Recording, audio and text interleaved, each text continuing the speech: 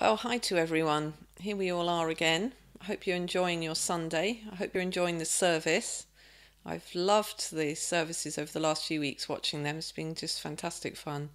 And my own heart's been really touched as I've watched and listened. And we're here again doing the story of George Muller, who, if you remember, was a man born about 200 years ago in what was then Prussia. It's become Germany now. And he wasn't a Christian. He was a wild boy and an even wilder teenager. I don't know if you remember, he drank heavily, he gambled, he stole money. He ended up in a debtor's prison by the time he was 16, and his father had to come and rescue him. And he went to university, where he continued with his crazy lifestyle, desperately searching for something he couldn't find. And he ends up in a prayer meeting with his friend, and he finds what he's been looking for.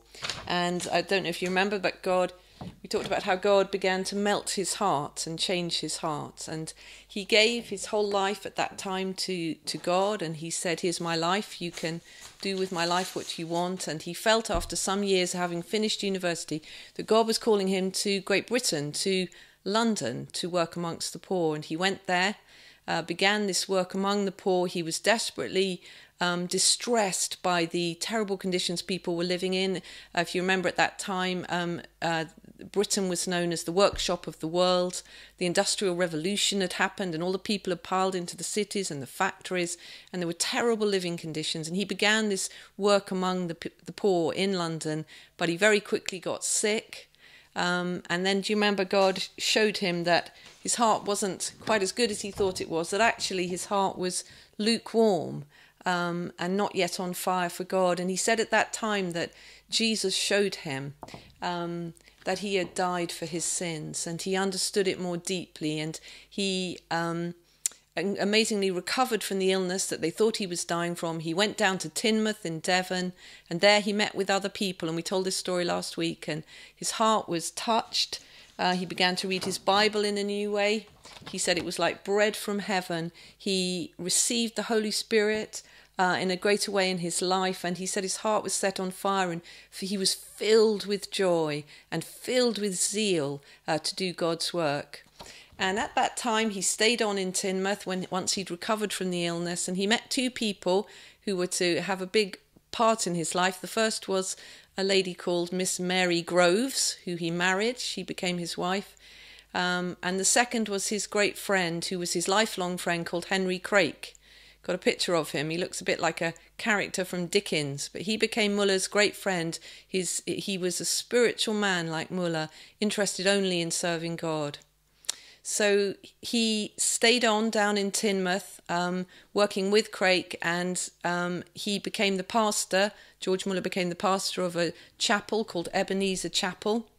And while he was there, he was paid money, and he discovered that the money came from the people paying for a place in the church. And so the rich people gave lots of money, and they sat at the front, and the people with a bit of money sat in the middle, and then the very poor sat at the back because they couldn't give much money. And George Muller felt challenged by God at this time to not receive money in this way. He said, "This is wrong," he said. So he got the equivalent of our red bucket, and he put a box at the back of the church, and he said, "If you want to give to us, you put your money in the box, and we're going to trust that God will provide for us." And he began at that time, he said they began to learn to lean on the arm of Jesus. And they began to pray to God for their food and for money and for provision and for rent for their home. And God began to provide these things. And from that point onwards, he always spoke of God from then as the living God, the God who provided for him. And gave to him all that he needed. And people would say to him, "Isn't it stressful? Isn't it desperately worrying to be having to think, where's my food coming from? Where's my money going to come from?" And he said, no. He said, the more we go on in this life of God providing for us, the greater joy we've known, the greater peace we've known. And he stayed for several years in Teignmouth. They became Christians, but in his heart he knew God was calling him on to something new. And he got a letter from brother Craik, Henry Craik, who had moved to Bristol at that time, and he said to Muller, "I think God wants us to start a work in the city of Bristol." And with much weeping, he left Teignmouth because the Christians didn't want him to go. And he went to Bristol. We've got a picture of the chapel where he and Craik began their work. And in the very week when he arrived in Bristol in the 1830s, that same week, cholera arrived in Bristol. It had been in London, and cholera was a disease a bit like the coronavirus that was sweeping across the world, but particularly in Europe and in the UK. And it had been in London, and it reached Bristol at that time. And Muller became very concerned about the poor again that he found in Bristol. There were terrible living conditions. There was terrible overcrowding. People couldn't wash. There wasn't water. And this disease of cholera it thrived where people were living in overcrowded conditions and there wasn't fresh water. And he also became concerned for the orphans that there were in Bristol because many of their parents had died because of the cholera. And he talked to Christians at that time who said, we're so concerned, we're worried about money, we're worried about how we're going to survive. And Muller said to them, you need to learn to trust in the living God. And they said, but we have to work for our living. And he said, we all have to work for our living. But as Christians, we all have the living God who will provide for us. And he doesn't leave us when things are difficult. They were worried about when they were going to be sick. If they got sick, they were worried about old age because there was no provision. But he said, God, the living God who I know, will provide for us if we're praying to him and looking to him. And so he said to God, I want to start an orphanage, and I want to start it for two reasons: to show the Christians that you are the living God, able to provide for all the needs of this orphanage. I don't want to send out appeals. I don't want to ask people for money. Lord, I want you to provide for it. And he said the second reason is I want to care for these desperate children who had nowhere to go and no one to look after them at that time. I want to start what he called an orphan house. He said, Lord, I need three things for my orphan house. I need a building. I need £1,000, which is like about £50,000 now.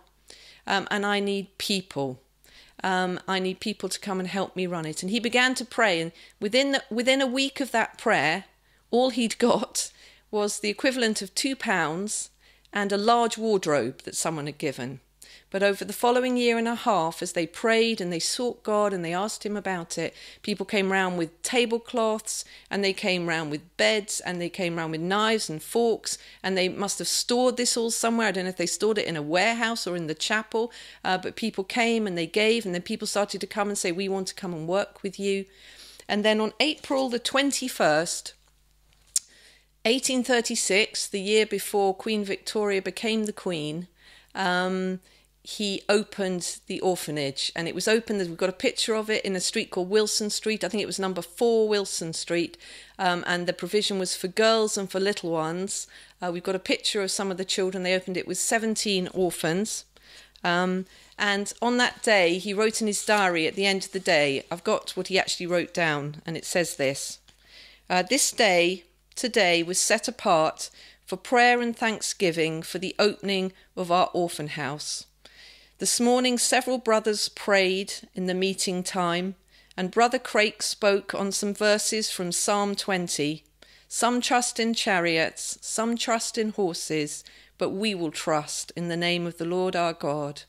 And in the afternoon I spoke to the Sunday school children and to the orphans and to the other children who were present, and in the evening we had another prayer meeting. We now have 17 children living in our orphan house.